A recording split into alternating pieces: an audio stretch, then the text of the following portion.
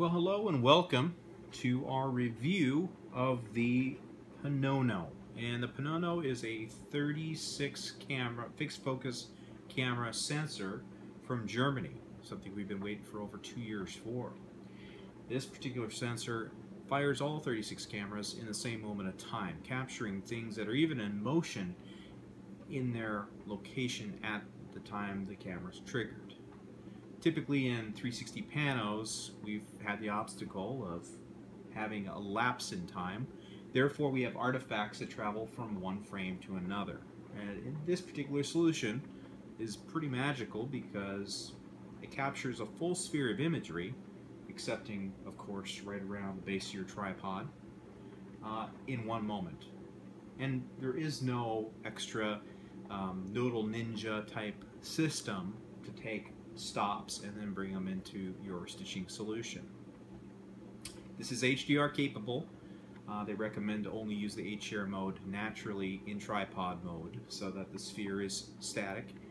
One of the other neat pieces about this is that it uploads the photos, or the photos are meant to be uploaded to its cloud server. So they have their own proprietary algorithm that will auto-stitch these photos.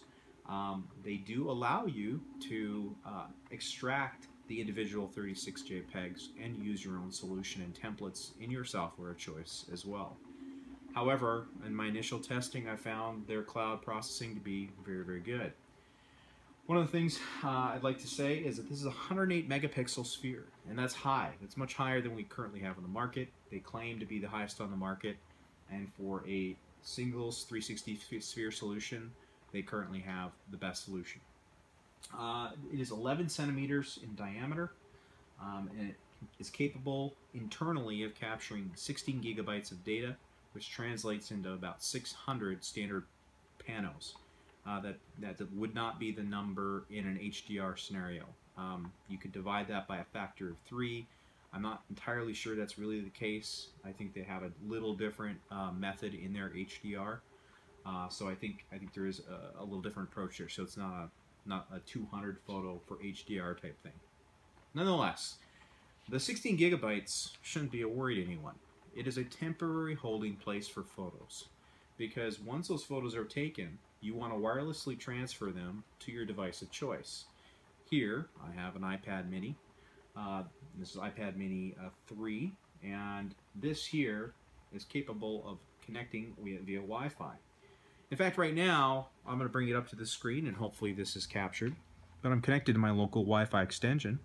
You will actually see I have the camera turned on. And what I should show you before I proceed is that on the top of the camera, there is a light. That's the LED indicator to let you know that the camera is on. And it's also always outputting its Wi-Fi output so that it can be connected to. On this camera, on a location you cannot see from this video, is a password that is in the case so that you can read it on the side and never really lose it, and I think that's a great thing. So getting back to connecting, we have the camera on, and this will remember, it treats it as a Wi-Fi network. Here we can see there's a Panono. We click on that. I've already entered the password, which you are not going to see. We're going to go ahead and look at this, and now we can see that we have connectivity on the iPad. What I'm going to do then is I'm going to open up the application, which I've already logged into. You'll see that I've logged into it.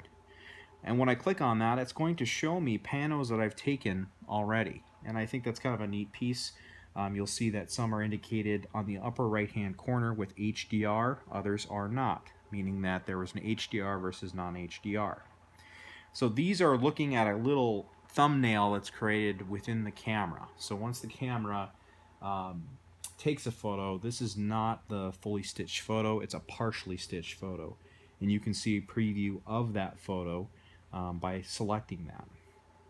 When you select a predetermined photo, you can see in the image here how it will take and tile, and it appears as these hexagons of imagery as it overlays the imagery. Now this is a rough stitching, and basically what this does is it allows you to quickly preview the capture and what you got in that frame. It's not meant to showcase the final product because this has not been uploaded to the cloud yet. You can edit the title and things like that. So we're going to go back to the overall here, and down on the bottom you're going to see here's the capture button and the settings button as well. The settings of the camera are very simple at this point. Exposure mode is set to auto, but they have a exposure time.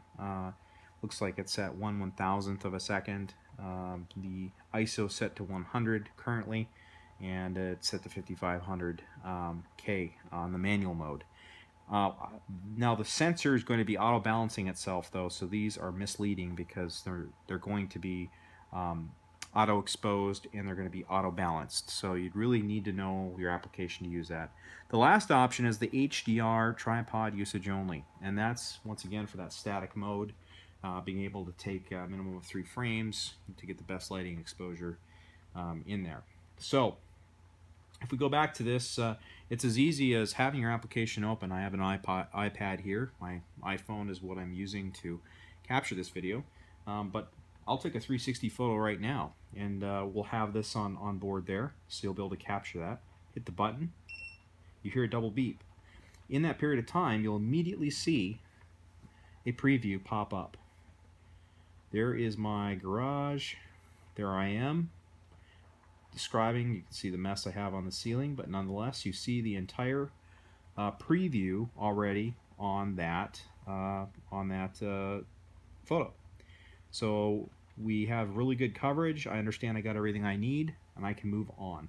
I can now move the tripod to a new location.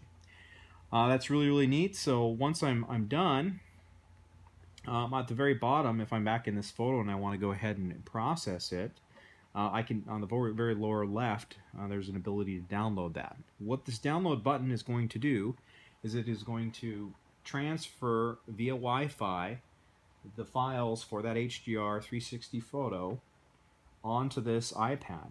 It's not going to upload them to the server at this time, so it's a twofold process when you're using this device. It does appear that they have an opportunity to get the USB direct, so you can download it to your computer. I haven't had luck with it yet, but I haven't really played around with it in detail. But I did try a couple times getting it to recognize. One of the things I found challenging is the driver didn't seem to be readily available for the device, and therefore it wasn't being recognized easily. But there's a number of things that could be the case there. So while I was talking, this is already downloaded, and so basically that means all those photos and the content proprietary to creating that 360 pano is now on my device. And now I have the option to go into this device and be able to upload that to the cloud. And there's a little check mark on the left here. So once I strike down on that, let's see if I can go back into my photos here. So you'll see this. There's a little spike in the bottom. I'm not sure what that is meant to indicate. What I found it to be is the things that are on board. So just to clarify, when you see the photos in the main camera map, these are looking at photos that reside on the memory of the Panono. In this case, when I select this, these show photos that have been downloaded to this device and this device only. And so that's kind of the key there. What you can see here is there's a little green message. It says ready to upload, and there's a little green arrow on the side. This is my opportunity to upload that. Right now I'm connected to Wi-Fi, via Wi-Fi to this, so I would need to disconnect from the camera prior to uploading. But now I have the images safely on here and on here. So I'm very excited for this for a couple reasons. Number one, you saw how fast that image was. Number two, how fast it gave you an auto-stitched view to ensure that what you were trying to capture was captured. Number three, this particular sensor has a number of features that I have yet to show. I'm going to go ahead and take it off here now by turning it off. You depress the button to turn it off. You'll hear a little beep, and it is off. I'm going to go ahead and remove it from the tripod here and bring it closer to the camera. One of the key pieces here is that it has a lanyard loop, and that lanyard loop is something where you can actually hang the camera And I think that's a powerful thing because it now allows you to hang it over the edge of something, hang it into something, or hang it in a way that you could bring it alongside something. And I think that's a powerful little mechanism that they made sure to include. The lanyard is meant to bear weight. The neat thing too is that they were very intelligent in this, and I was worried about this piece because when you put these lanyard ties, you're going to notice that there's 4 of them. I stand corrected, there's 3, and the 3 will create stability.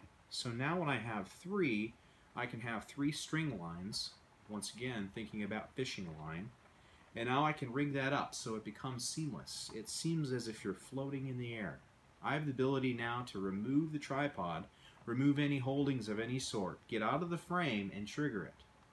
And it really becomes a floating sphere instead of me taking the risk of throwing it in the air. I think that's a really powerful thing. You can see I'm already inverting it, by the way, by this particular piece.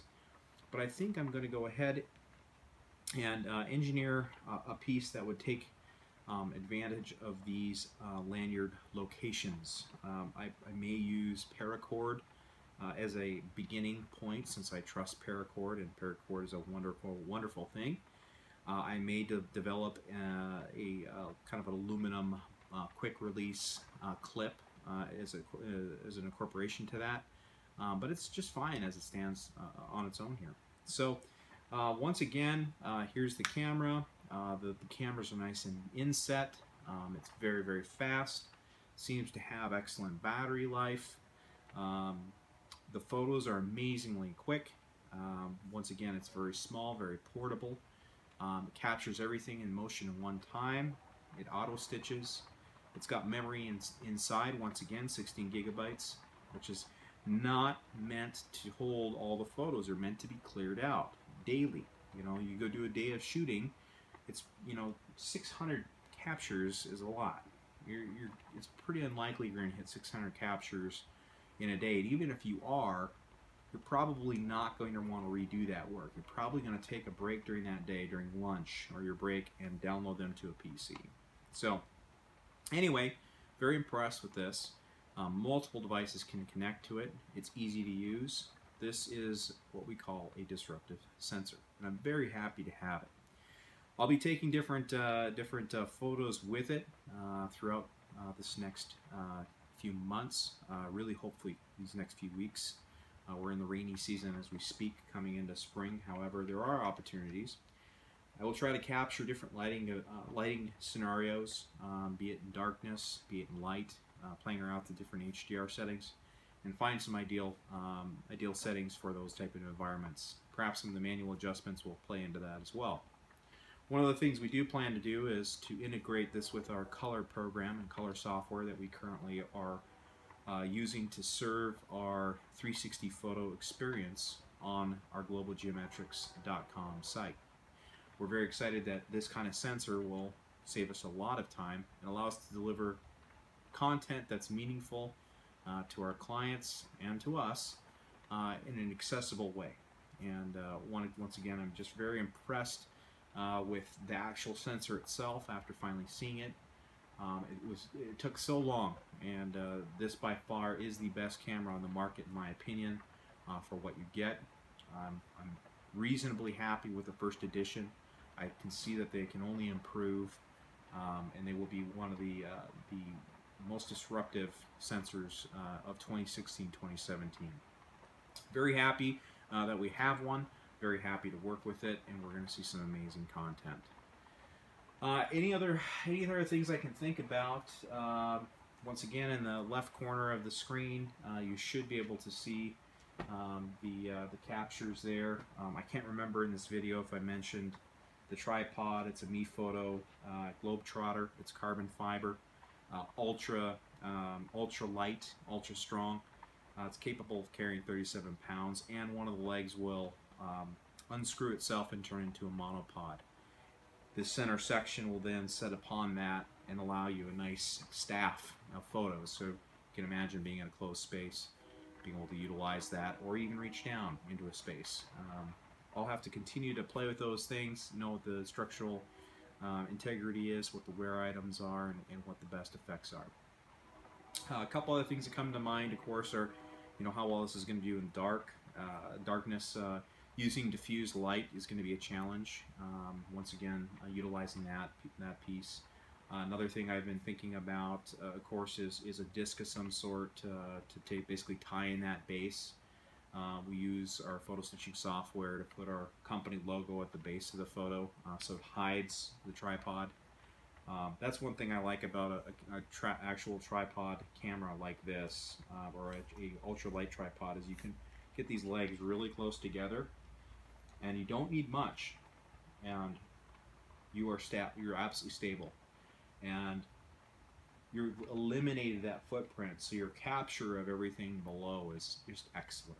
And with the overlap of cameras, you really only have these knobs that really get in the frame based on the distance that it's offset. So that's pretty impressive.